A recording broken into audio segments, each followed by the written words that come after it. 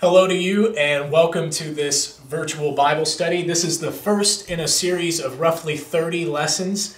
Hopefully they'll all be under a half an hour long. I'll open with prayer and we'll get into scripture and do a survey of the Old Testament. I've called it From Dust to Glory. I stole the title from a preacher friend of mine, but it's a great series where we start in Genesis 1 verse 1 today and we end up in the prophets just before the Gospels where Jesus is bringing in his messiahship, ushering in his kingdom. But to get us to Jesus, we need to know the backstory. We have to understand that God didn't just start in the New Testament doing something brand new. Rather, the New Testament is a fulfillment of the Old Testament, and we are spiritual heirs of Israel. And so we have to understand the story of the Old Testament, the Old Covenant, from Abraham to Moses to Jesus himself. And so to understand that, I think we have to get into the content of the Bible. Sadly, I know a lot of people who love the Bible, who say that they believe it and that it is God's sacred word and that it's true and at all times applicable in life. And they believe very high things about the Bible. They hold it in high esteem, and yet they don't know much about the Bible. I know far too many who have a desire to know the Bible, but they lack the content. They're not familiar with the stories, at least not the overarching themes, the major stories. This survey, even in 30 weeks, will not cover all of the nitty-gritty details, but I hope to piece together a big picture, a thematic journey from Genesis to the prophets that sets up the scene for the entry of Jesus Christ, so that the New Testament will make sense to us in light of its Old Testament counterpart. We are a New Testament church, but frankly, all that means is we are a fulfillment of Old Testament Bible truth.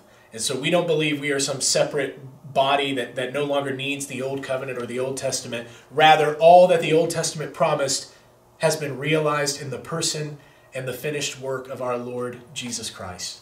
Would you pray with me, and we'll get into today's lesson, which I've titled Creation. Father in heaven, we thank you for your sacred word, for the Holy Bible, the way that it impacts us, the way that it comes to life. Many have said that my teaching helps bring the Bible to life, but that is not true, because I cannot bring to life what is already alive. Your word is living and active, and it can pierce us in our souls. Help expose sin that we might repent and turn from, and encourage us toward good deeds for your kingdom service. We pray that we would be edified as your people through this study. We lift up our brothers and sisters who are sick and suffering, those who are serving in the mission field, spreading your good news to people who need to hear it. We pray for our nation and those who are currently affected by a pandemic like COVID-19. We pray for those serving in the front lines, that you would give them wisdom and discernment and continue to keep them healthy. We pray tonight for those who are distant from you, those who have not accepted Jesus Christ as their Lord or their Savior. And I pray that in some way we may be a beacon of hope to them, that we might shine your light in the darkest reaches of this fallen world as we prepare for the world to come, in which there is life abundant and love eternal. We know it because of the work of your Spirit in us and through us now, and we pray for that work to continue even as we study Genesis 1 verse 1. Speak to us through your holy word. Mold us into the image of your Son, Jesus Christ, and it's in his name we ask it. Amen. Again, I appreciate you being with me for this study, and I want to read to you Genesis chapter 1 verse 1. If you're using your Bible, turn to page 1. And the very first words, in the beginning, which is, of course, the meaning of Genesis. Something has a genesis. It has a beginning. In the beginning, God created the heavens and the earth. And we'll stop there. Already in this statement, the first sentence of sacred scripture, there is a bold declaration. And it consists of three terms. God, beginning, created. Well, I said those in the wrong order. Beginning, God created. I think those three words help us to understand what's happening here. Beginning, God created. Let's look at the beginning. beginning already says much about our Christian faith. The perspective of believers, Old and New Testament believers in God, is that there is a beginning of time. Now, we may take that for granted, but many ancient philosophers and many modern philosophers have taught a theory of this eternal cycle. Essentially, that time doesn't really ever stop or start. It just keeps going and going and going. There is no beginning, and there is no end, and there's no purpose. In fact, that's the problem with such a theory. Not only is it hard to explain how something is that never was, but beyond that, there's no purpose in it. If it had no beginning and has no end, there's no point. There's no point to it. And I say Nietzsche because he revived that concept in the 19th century so that many modern philosophers have jumped on board. And even though you as a believer in Jesus, I hope you're a believer in Jesus, even though you may believe that time had a beginning, many of your neighbors and coworkers and friends, certainly many people in this nation and around the world, would not agree. They would argue that time had no beginning. And maybe the universe suddenly began, but even that didn't really have a point of beginning. It always sort of has been. That gets into some complicated astrophysics and philosophy and things that we don't have time to talk about. But suffice to say that the Christian foundational truth is not simply that there's a God, but that God started something new, and he was the action that started it. Within himself, the activity was performed. Those are the three things caught in these words. Beginning, God created. In the beginning, God created. So there's a beginning. And if there's a beginning, then there has to be a precedent for that. Something before the beginning. There has to be something that always was. That's why many people would argue that time just keeps on going with no purpose. Because they know that if not, then there had to be something that started it. The good news is even modern science pretty well agrees with the Christian truth of a beginning. Now, they may say that beginning was 15 to 18 billion years ago, when a point of singularity, an infinitesimal point of all matter and substance in the universe, suddenly exploded, thus the Big Bang, and all that is became. Of course, they're arguing that there already was something, and there's no explanation for the beginning of that something. And so theory steps in.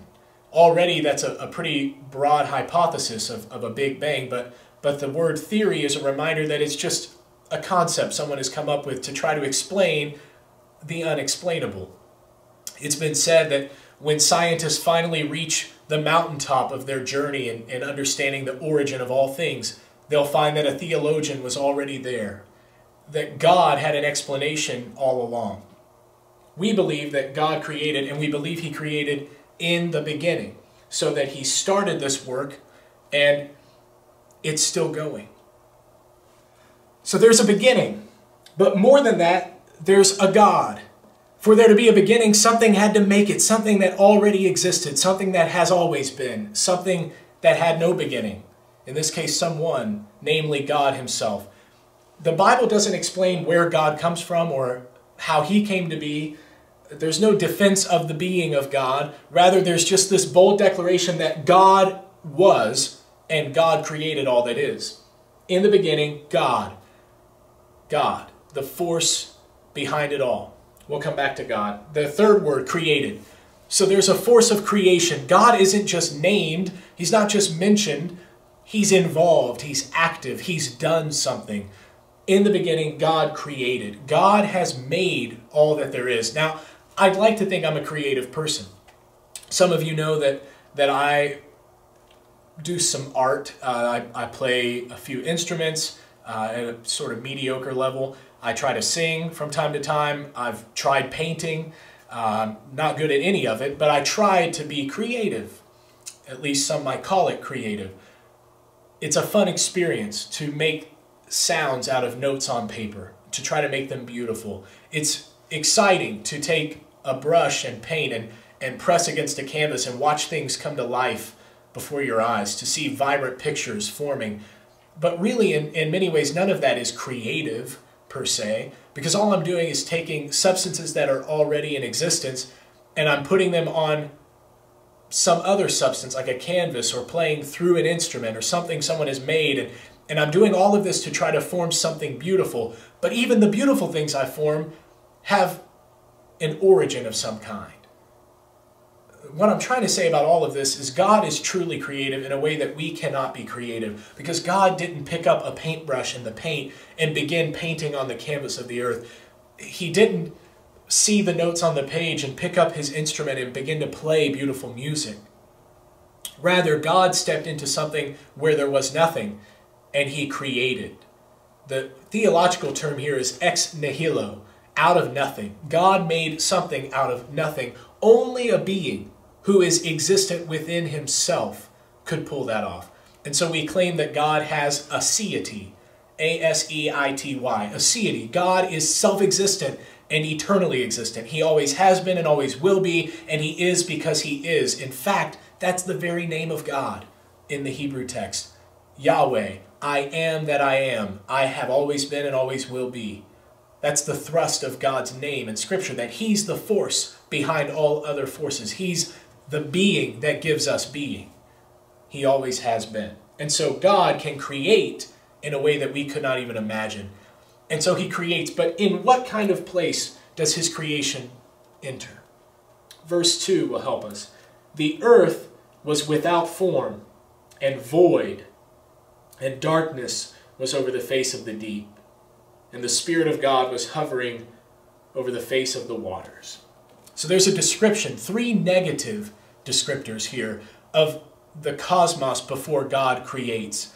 Again, there was nothing there. And so these 3 words in their ancient context were really the 3 philosophical concepts that were scariest for people. 3 things that would frighten almost anyone. First of all, without form, or formless. So it was formless. Now, even the thought of being formless we can't understand because we have forms. To truly be formless, you'd have to have no form to base it on to begin with. Again, it's hard to wrap our minds around, but formlessness is to have nothing to compare with. It's absolute nothingness. And void meaning empty. So it's without form and it's empty. The universe was empty.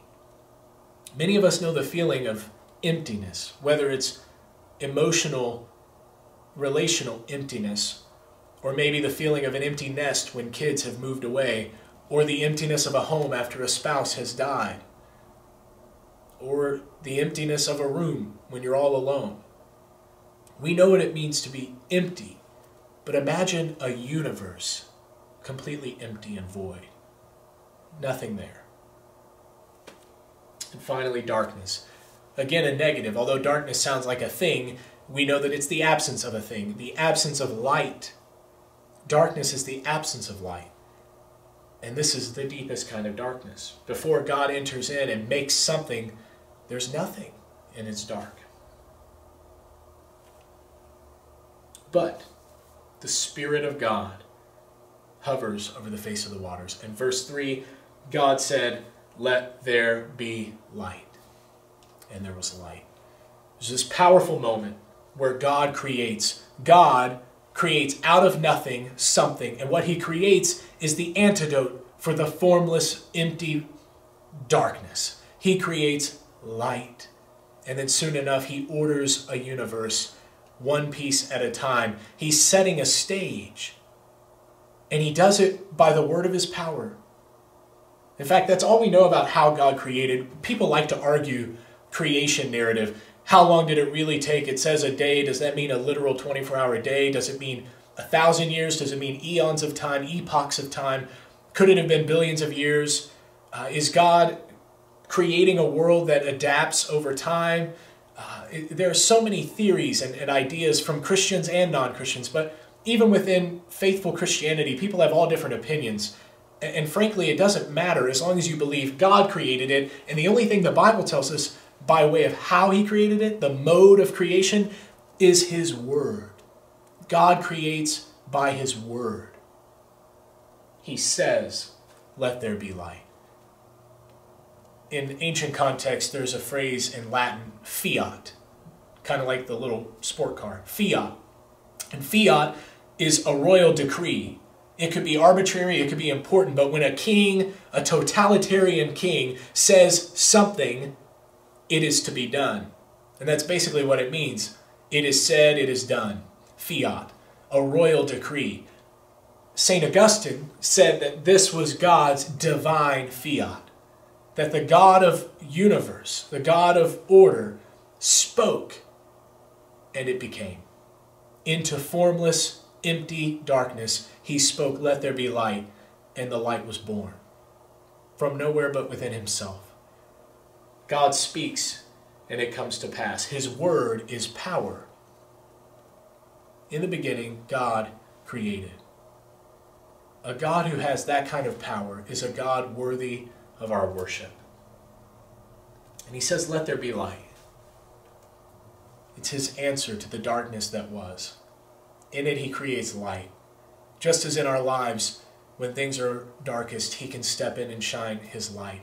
And so the God of the universe says, "Let there be light," and he begins to set the stage, putting every piece where it belongs, until finally he reaches down into the dust of the earth, and he breathes his own spirit into the nostrils of man, made in his image and for his glory. And so continues this marvelous story.